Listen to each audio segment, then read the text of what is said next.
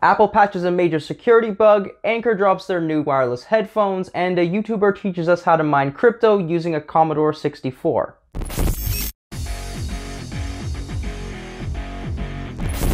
What's going on, guys? Welcome back to the show. My name is Abel with MUO Tech Bytes, here to bring you some of the latest tech news. So Apple recently released the macOS 11.3 update, and with it came a patch to a major security bug that allowed the infamous Slayer malware to bypass existing protections. This bug was reported by security engineer Cedric Owens, who took to Twitter to say, "Kudos to Apple for quickly fixing the bug I reported to them. Here's my blog that delves into how I weaponized this bug with a payload." The patch isn't acknowledged on the support document on Apple's website, but Apple has confirmed through TechCrunch that the bug has been squished to the 11.3 update. On top of that, the update includes a slew of new features and enhancements. These include a new Hello screensaver, new emojis, hibernation support for M1 Max, support for keyboard, mouse, and trackpad games that are compatible with controllers, and finally the ability to set the default audio output on your Mac to a HomePod stereo pair. For a full breakdown of this update, check out our article at makeuseof.com, linked below.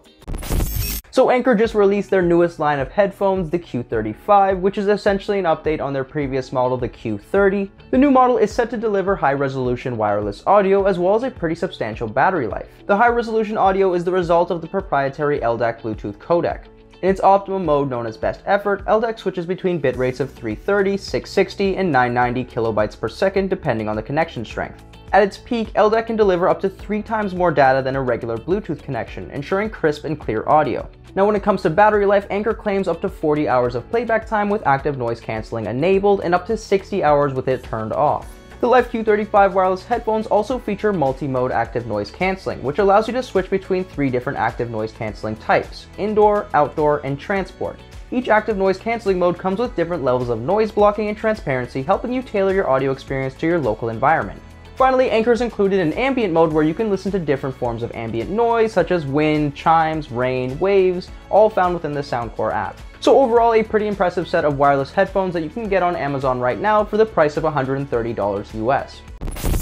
And lastly, we've got a pretty interesting story surrounding whether or not you can mine crypto with your Commodore 64. According to YouTuber 8-Bit Show and Tell, as spotted on Tech Radar, it is wholly possible to mine crypto using one of your Commodore's most popular home computers, the Commodore 64. But before you dust off your C64, it is important to note that you will most certainly not be making money in the process. There are several reasons for this, as explained within the video. To start, the C64 is incapable of performing the complex 32-bit calculations required to mine crypto efficiently.